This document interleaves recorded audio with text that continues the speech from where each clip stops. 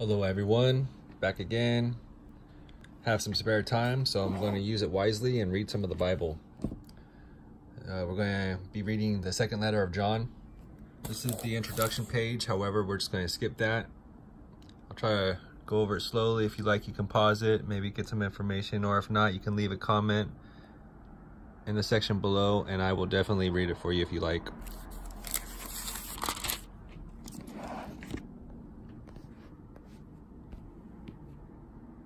The elder unto the elect lady and her children, whom I love in the truth, and not I know, and not I only, but also all they that have known the truth, for the truth's sake which dwelleth in us, and shall be with us forever.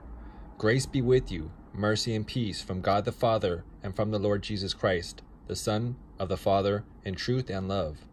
I rejoiced greatly that I found of thy children walking in truth, as we have received a commandment from the Father. And now I beseech thee, lady, not as though I wrote a new commandment unto thee, but that which we had from the beginning, that we love one another. And this is love, that we walk after his commandments. This is the commandment, that as ye have heard from the beginning, ye should walk in it. For many deceivers are entered into the world, who confess not that Jesus Christ is come in the flesh. This is a deceiver and an antichrist. Look to yourselves, that we lose not those things which we have wrought, but that we receive a full reward. Whosoever transgresseth and abideth not in the doctrine of Christ hath not God. He that abideth in the doctrine of Christ, he hath both the Father and the Son. If there come any unto you, and bring not this doctrine, receive him not into your house, neither bid him Godspeed.